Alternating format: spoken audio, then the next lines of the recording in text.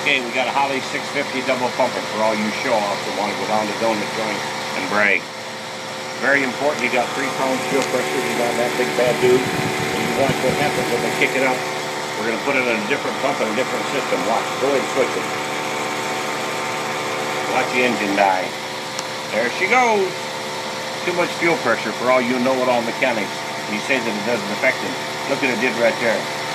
It richened up that mixture right there all the way from 12 parts to 1 down to 10 parts to 1. You see it as the thing levels out, watch it. As that pressure levels out, watch it drop off.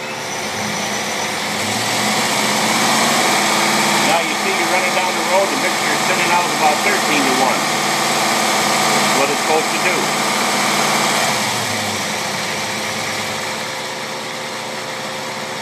Isn't that pretty? Here, go right back down.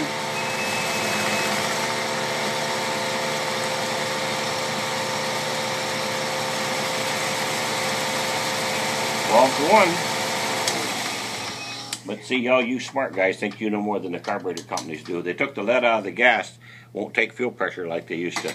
You get videos that tells you all about it if you buy this thing. You need to put an inline filter in there too to get all the dirt out of it. Okay. 650 Holley double pumper, 4777 is 65, look like 66 jet here, 76 there, and a 6.5 power valve, which you shouldn't need to mess with it anyway. But you always want to know.